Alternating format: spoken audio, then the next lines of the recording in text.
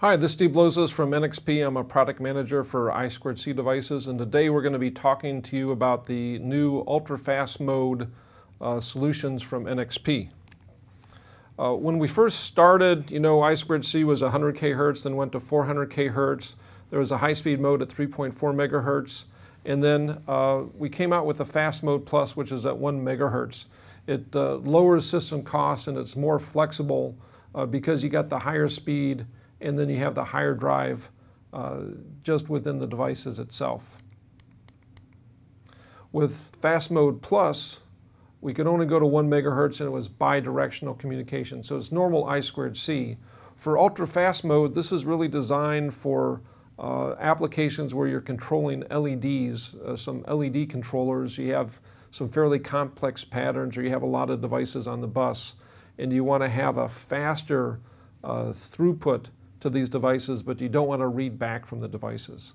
So the 5 megahertz ultra fast mode, the master sends a start condition, a low on the 8th bit following the slave address. The master sends a stop to terminate the communication. The master always transmits 9 clocks per byte, controls the setup time, but the slaves do not return an acknowledge bit on the 9th clock cycle or send data to the master.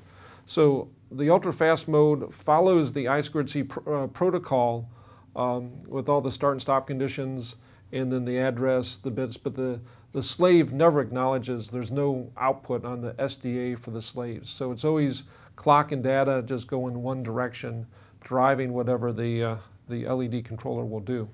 So you can take a look in this kind of application we have here.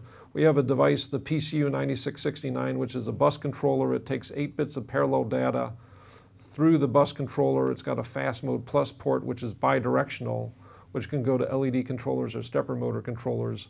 Or for the ultra fast mode ports, it goes to the LED drivers on separate boards, driving those boards. And there's 3 main devices used for the ultra fast mode. PCU 9669, it's a 3-channel bus buffer. It has the 8 bits connection to the microcontroller, and then there's multiple lines of control. It's got a 4K byte buffer going to each one of the channels. This device has a Fast Mode Plus channel and 2 ultra fast mode channels. There's other devices with just a single Fast Mode Plus channel or 1 ultra fast mode channel, or the PCA 9663 has 3 Fast Mode Plus channels.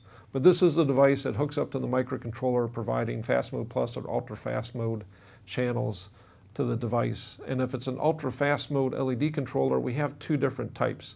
PCU, U in the part number means ultra fast mode, 9655. There is a PCA 9655, which would be a normal 1 megahertz Fast Mode Plus bi-directional LED controller.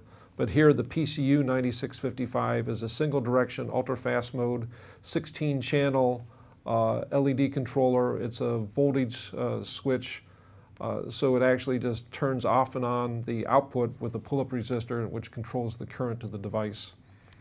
And then the PCU 9955, again, ultra fast mode with the U. If it's an A, it would be a Fast Mode Plus 1 megahertz device.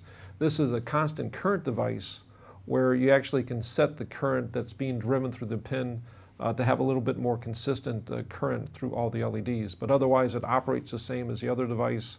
It has PWMs for each one of the bits. It's a global PWM, so 256 steps, constant current. You can adjust the current through software, or there's a resistor to adjust it.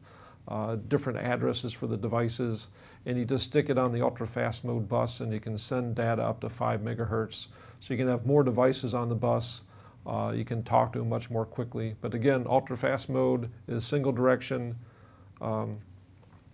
It doesn't reply ever back to the master. Data goes in one direction. If you need some more information on these devices, they're all released. You can look at nxp.com/interface, contact your NXP account manager, or you can write to us at I2C.support@nxp.com. Thanks a lot and have a great day.